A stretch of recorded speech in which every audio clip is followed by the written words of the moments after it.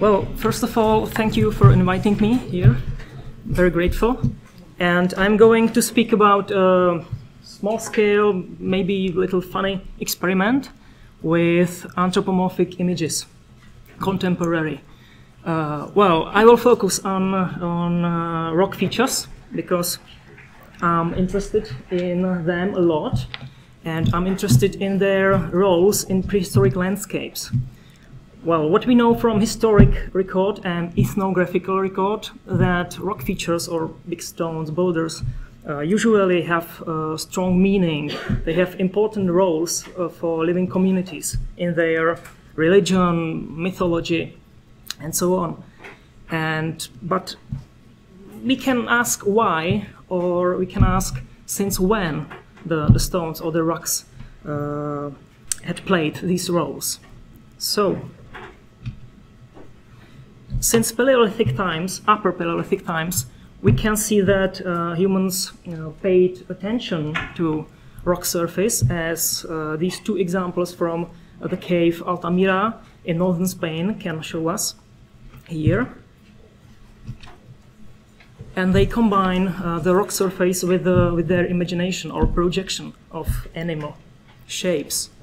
Here's another case, another example from French cave called Niort, also from the Upper Paleolithic. Well, these two examples are from my country, Czech Republic, Bohemia and Moravia, and the picture on your left resembles very to human face, and it's located on the edge of a big rock feature, and it's well known by local communities. But there are no signs that this was made by humans, so it seems to originated naturally. And the other face is located on the rock, sandstone rock. Also, it was not made by humans, but is widely recognized by contemporary humans living nearby. Sometimes rock features do not have a very clear resemblance to anthropomorphism or human shapes like this one. This comes from California, and the local tribe of Wintu people recognizes it as a bag of bones, as you can see on the picture on your right, drawn by their shaman. But well, back to prehistoric landscapes in Central Europe.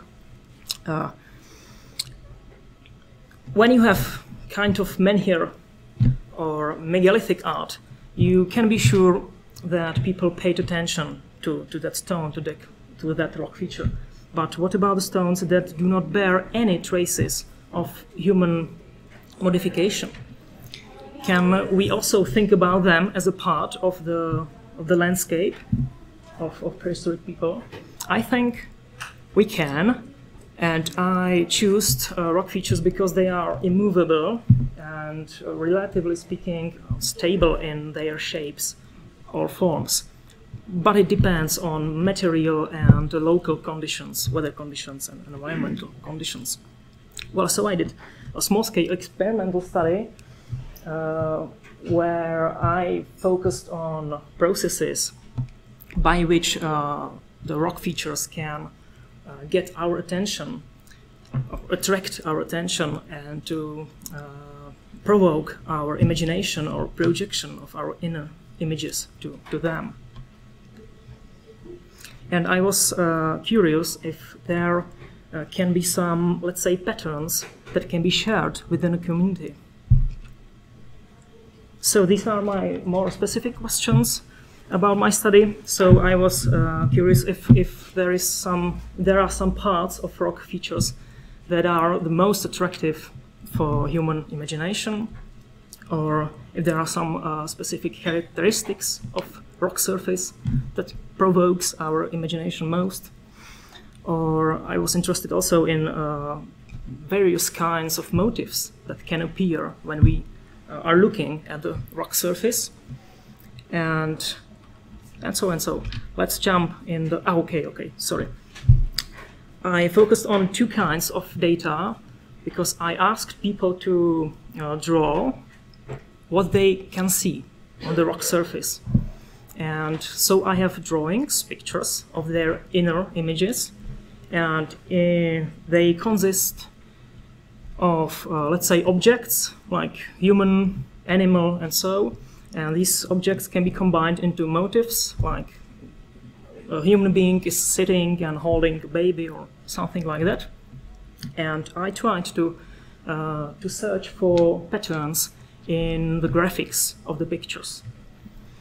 And I also have interpretations, because I asked people also to write some short commentaries about the meaning of their pictures. What do they think they draw? And this is one place that I was interested in.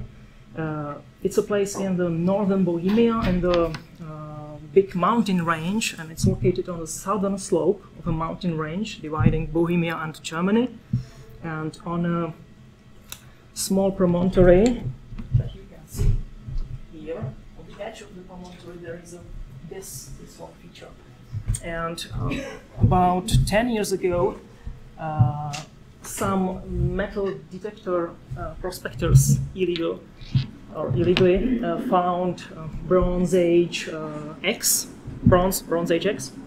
So me and my colleagues did some kind of a rescue survey with metal detectors, and found other two sickles from Bronze Age, let's say late or final Bronze Age. They are almost the same shape. They were deposited nearby themselves. Here we can find an axe and two sickles. So it's possible that all the three artifacts were deposited at one moment. And also we found a piece of rock crystal of this size, which is very unique in our country. So we can, from the archaeological point of view, we can say this place was very important, at least in the final or late or final Bronze Age. But to get some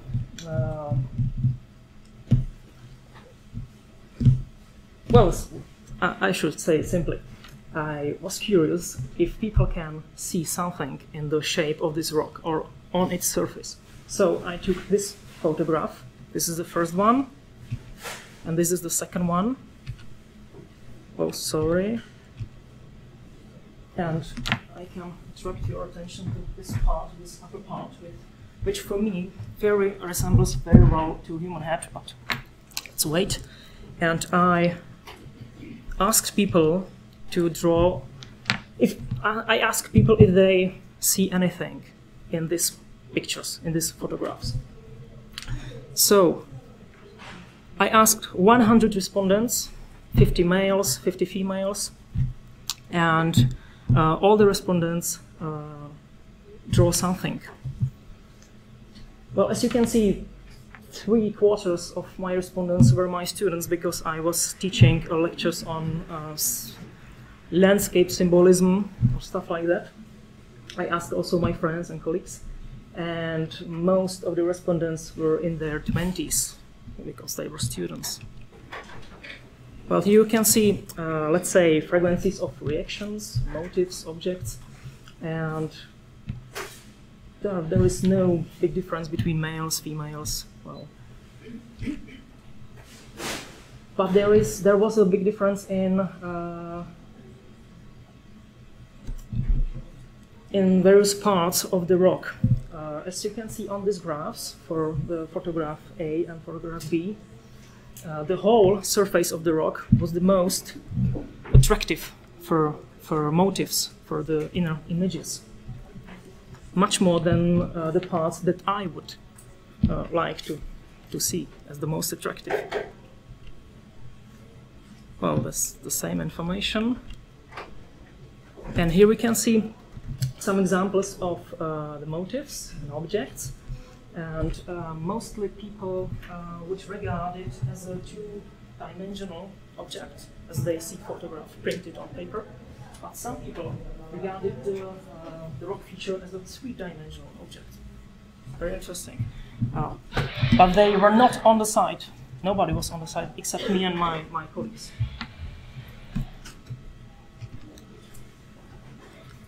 Well, here we can see that most of the objects were interpreted as human beings or some kind of non-human beings, sometimes resembling human beings more, sometimes less.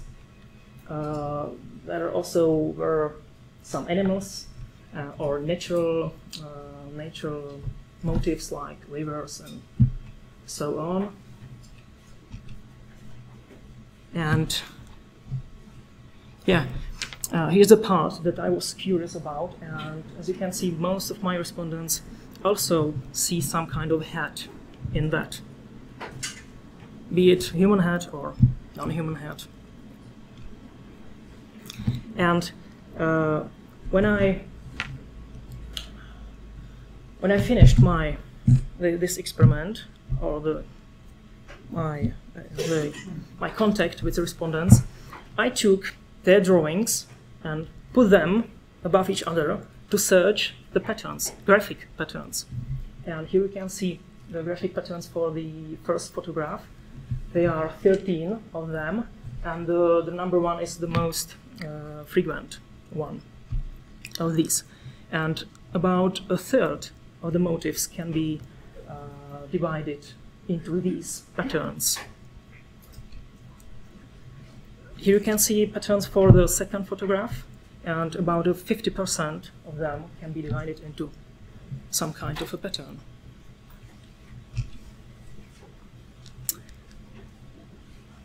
But there is a difference if you ask people what do they see, and they tell you, or if you ask them to draw what they see.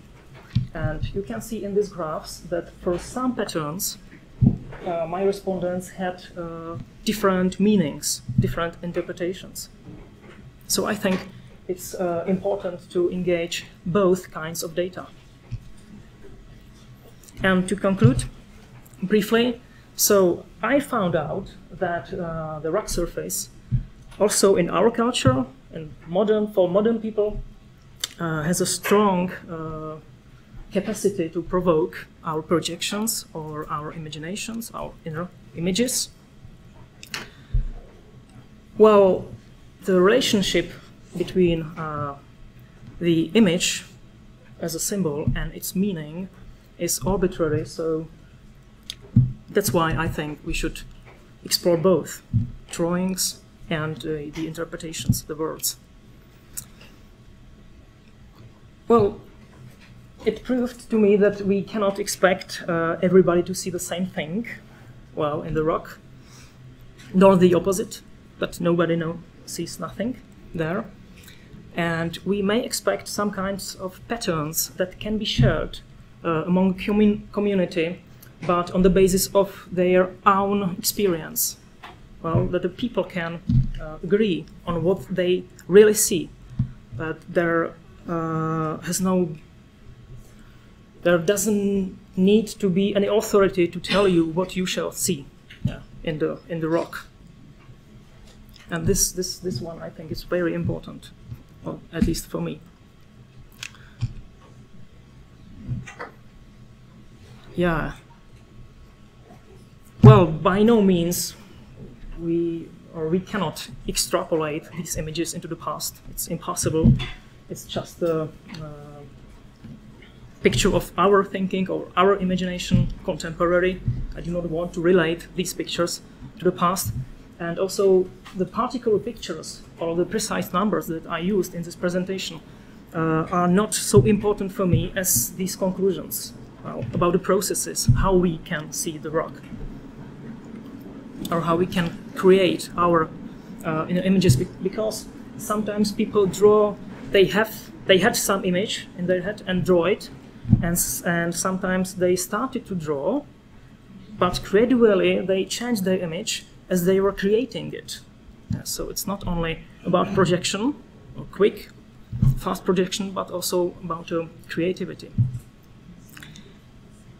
And, well, as my final words, I would like to say that let's test our assumptions or our question by some empirical study like this. Thank you for your attention.